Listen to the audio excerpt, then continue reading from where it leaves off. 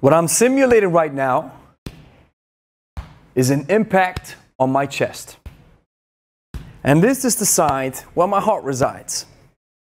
Now there's one particular kettlebell exercise that if you do it wrong will always cause this continuous chest impact.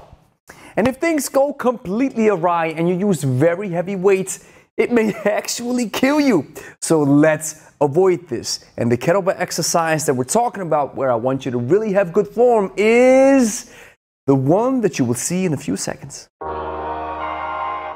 Gregory from Lebe. Science shows that severe impact on your chest, so-called chest trauma, may lead to actual heart problems. Technique is so incredibly important, and I want to use this as a lesson for you to understand that if you have proper technique, this will minimize the risk of injury. And yes, even heart problems, as we see now, may even correlate with this one injury that this one particular kettlebell exercise may provide if you do not engage in proper technique and if you use too heavy weights. The kettlebell exercise that we're talking about is the kettlebell clean. And let me demonstrate what it looks like if you do it wrong. And I'm gonna do it softly because even in these demoing videos, I wanna keep injury risk at an all-time minimum.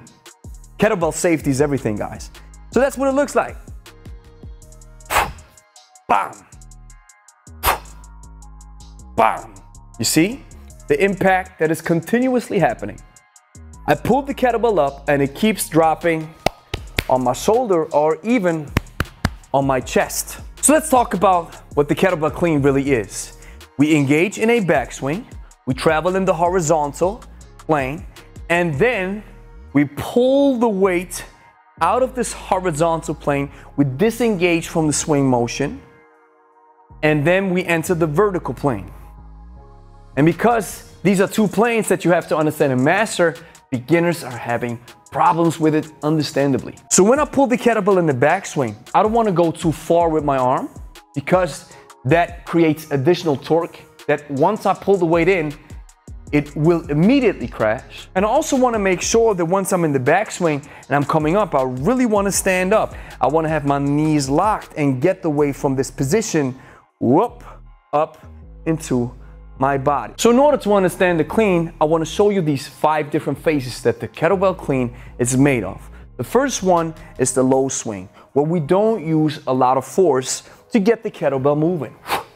So in that exercise or in that phase, I don't use a lot of hip engagement, just a little bit, and I'm traveling in the horizontal plane. So now comes the acceleration pull, where I want to understand what it feels like.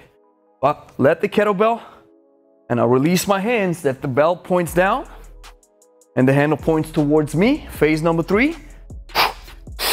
The hardest part, hand insertion, landing the kettlebell in erect rest position. Phase 4 is dropping the weights, amortization, and phase 5 is backswing, and that's where it starts again.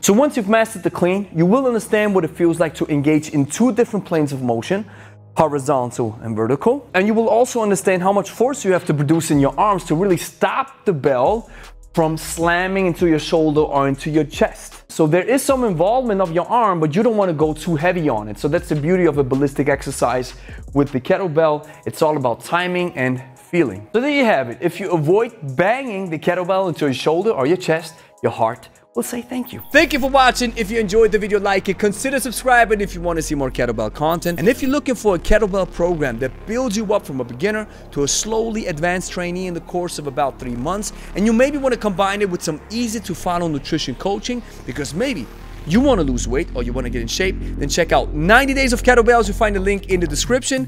14-day free trial included.